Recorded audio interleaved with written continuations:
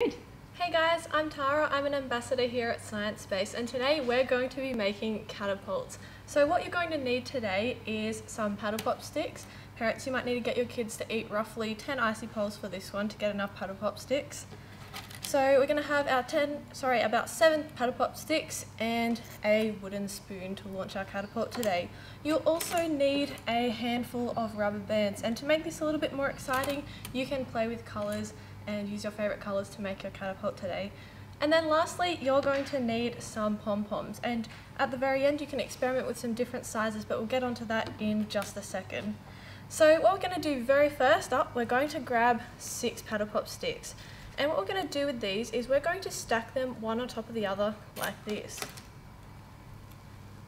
So we've got 4, we'll grab 5 and 1 more.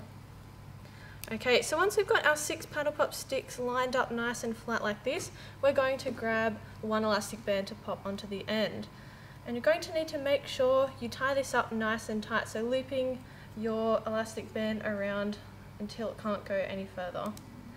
So that's one end done. We're going to also flip it around and add an elastic band to the other end. I'm going to be using blue for this one.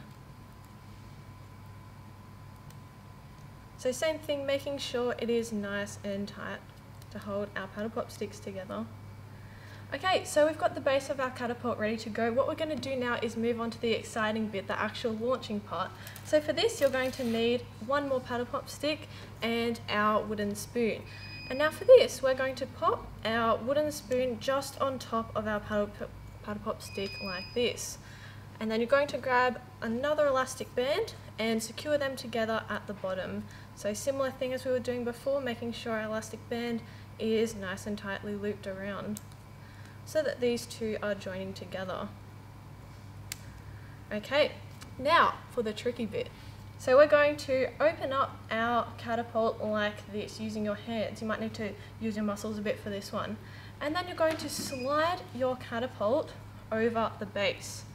Now, we've got just a couple of steps left to go. What we're going to do is grab our second last elastic band, and we're going to pop it diagonally over our catapult like this.